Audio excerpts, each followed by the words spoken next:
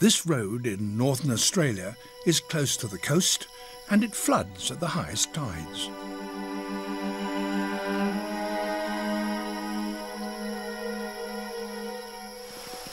Night falls and the scene changes dramatically.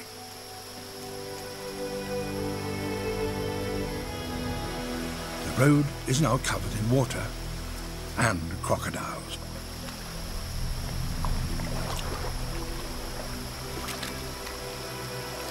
But this is no random gathering. The crocodiles are all here for a reason.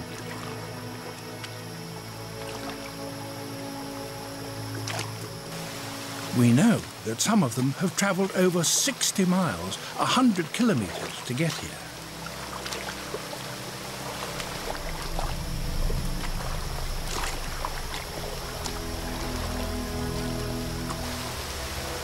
But how they know when to come here, we have little idea.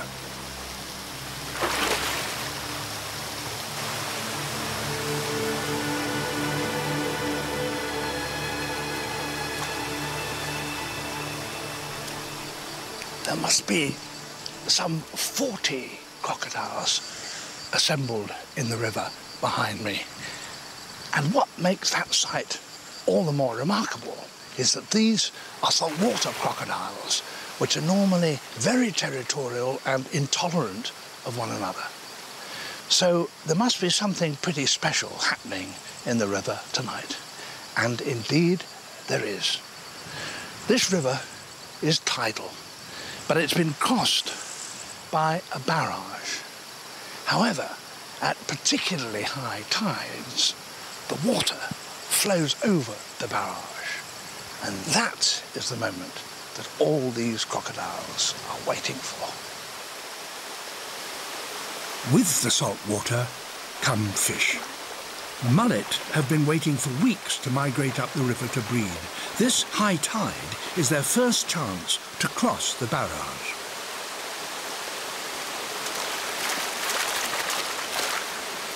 And the crocodiles are waiting for them.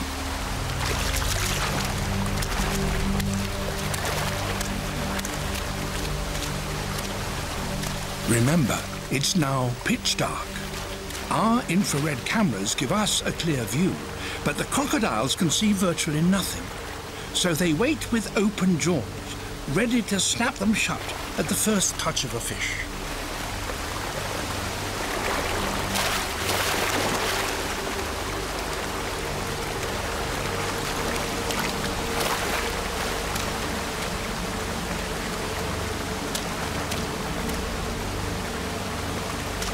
Normally, saltwater crocodiles would not tolerate being so close to each other.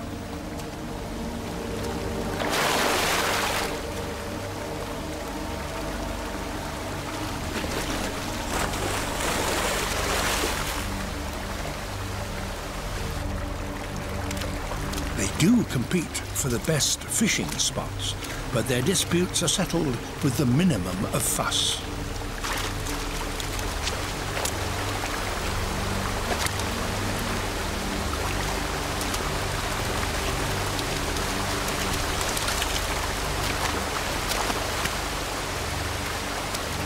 The fish keep coming for over an hour.